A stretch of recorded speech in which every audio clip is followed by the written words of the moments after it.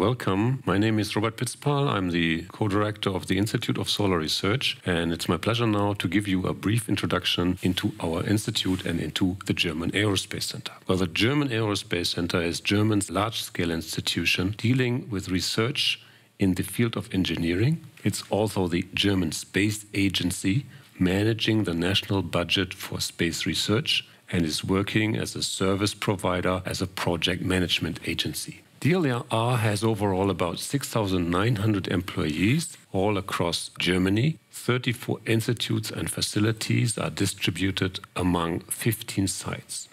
In addition, we have offices in Brussels, in Paris, Washington, and also in Almeria in southern Spain. The guiding principles in our vision are that DLR is one of Europe's leading research institutions setting trends in its fields aeronautics, space, transport, and energy business areas. It also serves its space agency function, a force that shapes European space activities, and it's an umbrella organization for the most effective and efficient project management agencies and offices. I will come now to the field of energy research, and in particular, the field of solar power. That's the major focus of the Institute of Solar Research. DLR targets its research fields in energy based on its core competences. One of the core competences in the energy field is dealing with concentrating solar power technologies. This is the technology that uses concentrating collectors to generate high-temperature heat that can operate a power cycle or can serve other purposes like process heat or provide energy to chemical reactions. We are not dealing with photovoltaic technology in this center, as there are other large-scale research centers in Germany that have this focus. So the work is split among the research institutions, and DLR's focus are the concentrating solar power technologies. No other institution in Germany is dealing with this subject in such a large scale as DLR does. The major institution in DLR that is dealing with this subject is the Institute of Solar Research. This institute has recently been founded out of a department that has been part of a different institute. Together with my colleague Bernhard Hofschmidt, I'm in charge as a director for this institute. The institute has about 100 employees, among them 20 to 25 students, and we are located in Cologne, in Stuttgart, in Almeria in southern Spain, and also in Jülich. Overall, the turnover is about more than 10 million euros, out of which about 75% come from third parties. The work of the Institute is very much focused on the application, so there are several license agreements signed and spin-off companies founded in the last 5 years. Our vision is to transfer the knowledge that we have created towards industrial products. We are the leading player in this field in Germany and have cooperation agreements with almost all large German CSP industry companies like Schott, Flabeg, Siemens or Kraftanlagen in München. Recently, the solar power tower in Jülich, a demonstration facility, has been transferred to DLR and is now part of our institution and can be used as a large-scale research facility. The institute is structured in 5 technical departments and 1 administrative department. And as you can see from this figure here, we have the different colors for the different sites. So the departments are line focusing systems, and you see that in this department there are several groups located in Cologne as well as in Stuttgart and in Almeria. We have the point focusing systems that are the central receiver technology, for example, where we have people working in Stuttgart and in Cologne. We have then the qualification, where the people are located in Almeria and Cologne. We have the solar process technology, people are located in Cologne, as well as the facilities and solar materials, where people are located in Cologne and in Jülich. In addition, we have also administrative functions mainly located in Cologne, as well as support units in Almeria and Stuttgart. The goal of the Institute is to become a global leader in system competence of concentrating solar technologies. The vision is to bring the idea to the product by excellent research, by unique R&D infrastructure, and to become the first address for national and international industry. Well, the institute is spread in different sites, as I have mentioned already. The main headquarters is in Cologne, where we have also some facilities. We'll come to that point later. We have a group in Stuttgart, mainly dealing with simulation and engineering questions, as well as access to the Plataforma Solar in Almeria and the solar facility in Jülich. Let's come to our different premises. Let's first mention the Plataforma Solar in Almeria, where most of this video tutorial of Enermena has been recorded. This facility is owned and operated by the Spanish Energy Research Center CIEMAT. DLR is cooperating in this field for more than 30 years with this partner, and we have a permanent delegation at this site of about 20 scientists. As you can see from this picture, this is a very comprehensive facility with a lot of different technologies demonstrated and tested. It's the largest facility on concentrating solar thermal in Europe. Many of these different setups and devices can be used for testing purposes and for optimizing the operation. This ranges from central receiver technology, parabolic trough, and many other activities that can be performed here. DLR and CIEMAT are working closely together in this facility, but there are also projects that are performed independently together with the industry.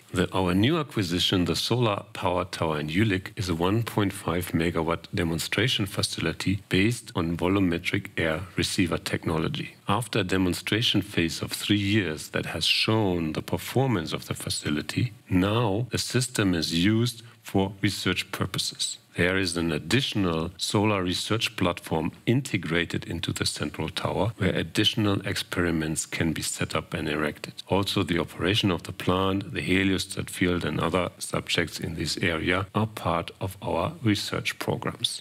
The facility in Jülich is also used and planned for extensions. Not only the central tower, but also additional test facilities for heliostats, for parabolic troughs, for linear Fresnel collectors, as well as testing of sensor technology to control the heliostat field, and additional research platforms are planned to be implemented in that site. The major idea in this concept is to provide a research platform that gives access to the industry on a very confidential basis. A bilateral partnership agreement is the basis for the collaboration in this premises. We also operate facilities in our research center in Cologne, and one is the solar furnace. A solar furnace uses a heliostat in order to concentrate the sunlight on a second concentrator, and the energy is then redirected to the focus spot that is inside of the building. By that, we can achieve concentrated sunlight on the laboratory table, and the concentration of the system is very high. We can achieve 5,000 suns, which could melt an alloy plate in less than a minute. The facility is remotely controlled so that there is no danger in operating high-temperature experiments, and it's the first step of a development phase where we use the system in order to test elements and materials before we scale it up to a larger size that then can be tested in Almeria or Jülich. In addition, we also operate a solar simulator in Cologne. This is an arc lamp solar simulator that uses electric current in order to operate these electric lamps and use these concentrators here to achieve a similar concentration as the solar furnace does. So the same experimental setups can be used in the solar simulator and in the solar furnace. The benefit of the solar furnace is that we can operate continuously. We are not depending on the weather. We have very reproducible boundary conditions. The benefit of the solar furnace is that we use the real solar spectrum with all its impacts on the experiment. Essential other facilities for component qualification are located in Cologne as well as in Almeria. We have, for example, test setups to test components for parabolic trough collectors like receiver tubes or mirrors. And we have also, in cooperation with our partner CIEMAT, an aging laboratory where we could provide experiments related to the durability of our materials. Recent contributions to success stories in the solar energy where DLR has participated in are, for example, the Eurotrough collector, a new collector design that is today a basis for most of the commercial power plants in Spain. The design was supported by numerical and experimental analysis of the DLR by newly developed measurement technologies and has led to a collector performance that is about 10% better than the previous collector design. These systems have been demonstrated with significantly more than 1 million square meters in commercial systems. The technologies for the quality measurements have been transferred to a spin-off company, CSP Services, that now provides this service to the industry. Another example is a concept that is known under the name Hydrosol. In this concept, we have developed a system where water can be split in hydrogen and oxygen in a two-phase thermochemical step. In one phase, a metal oxide that is linked to a ceramic carrier structure is oxidized by water steam that is flowing through the system, and hydrogen is released. When this oxide is heated up to temperatures of more than 1200 degrees centigrade, it is reduced again and the oxygen is released. So in two different steps, we get hydrogen and oxygen out of this concept. This has been developed and tested not only in our solar furnace, but also in a scale-up design of 100 kilowatt at the Plataforma Solar. The concept was awarded a couple of different awards, for example, the Descartes Prize of the European Union in the year 2006. One final success story I would like to mention is the development of the HITRAC receiver technology, a volumetric receiver technology that is today used in the commercial system in our power plant in Jülich. Early development started in the solar furnace with a material selection and qualification. The system was scaled up to 3 megawatt power size at the Plataforma Solar in Almeria. Before the design of our power plant in Jülich was prepared, license agreements have been performed with the company Kraftanlagen, and the demonstration unit in Jülich was erected and operated. Now Kraftanlagen is preparing other commercial projects, for example in Almeria. Well, this hopefully gave you a brief overview on the activities of our Solar Institute and gives some insights in our knowledge that is the basis for this Inner MENA video tutorial course. Thank you for your attention.